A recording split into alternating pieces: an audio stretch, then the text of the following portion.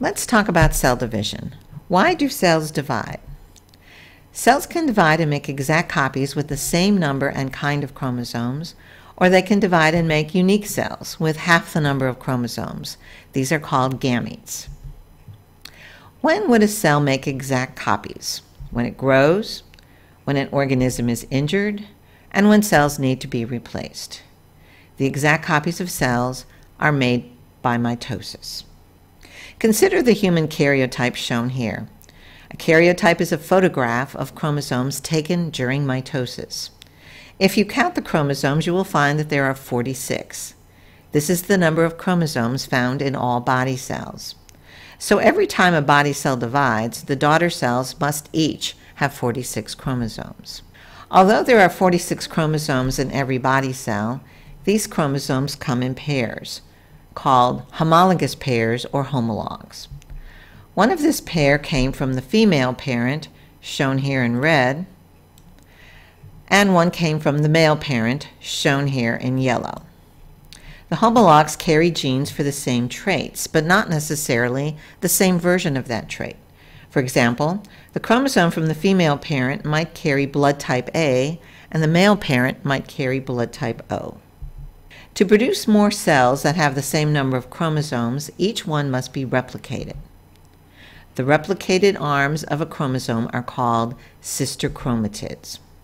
The centromere is the part of the chromosome where the sister chromatids are joined. You can see the sister chromatids in this karyotype where each chromosome has 2 visible arms. So how and when do chromosomes become replicated? Here is a diagram of the cell cycle. The gray part of the circle is interphase,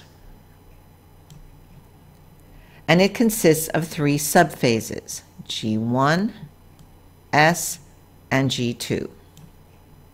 G stands for growth, so in the G1 phase, the cells grow in size and make important molecules. S stands for synthesis, so in this phase, the DNA is replicated to make sister chromatids. In the G2 phase, the cell grows in size and makes protein.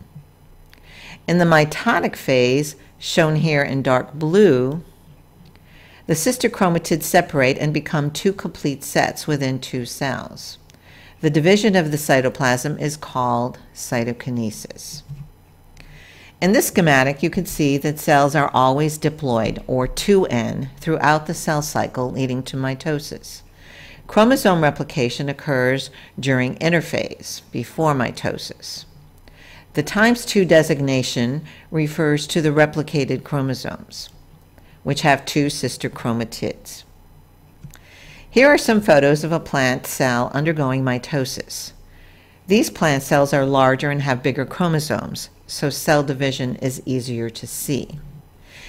The first cell is in interphase, and although the chromosomes are replicating, they appear as a ball of spaghetti. The chromosomes are more easily seen because they have become denser, as you see in this photo of prophase. In this photo, we see that the chromosomes are in the center of the cell, as spindle fibers have attached to the centromeres. The diagram above the photo more clearly shows this attachment. Up to this point, each chromosome is replicated, that is, has sister chromatids. In this photo, the chromatids have now separated and have become single chromosomes, destined for 2 different cells. Finally, in the last photo, we see the beginning of cytokinesis occur with the formation of the cell plate. Here we see the entire process, from interphase through cytokinesis. When does cell division produce cells with only 1 set of chromosomes?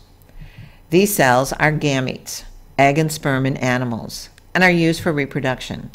This process is called meiosis. Cells preparing for meiosis undergo interphase, G1, S, and G2, but the process is not a cycle, since the gametes cannot repeat the process and go through the cycle again, as the daughter cells of mitosis can. There are 2 divisions in meiosis. The replication of the chromatids has already occurred in the S phase of the cell cycle. The ×2 represents this replication. After meiosis I, the cells are now haploid, represented by N, but the chromosomes are still replicated, denoted by ×2. Haploid means that there is only one of each homologous chromosome in the cell.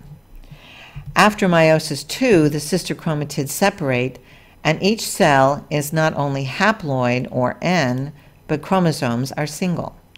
So in meiosis I, homologous chromosomes are separated, and in meiosis II, chromatids are separated. Next, we will simulate mitosis and meiosis using bead models. Be sure to review these terms before you watch the beads activity video.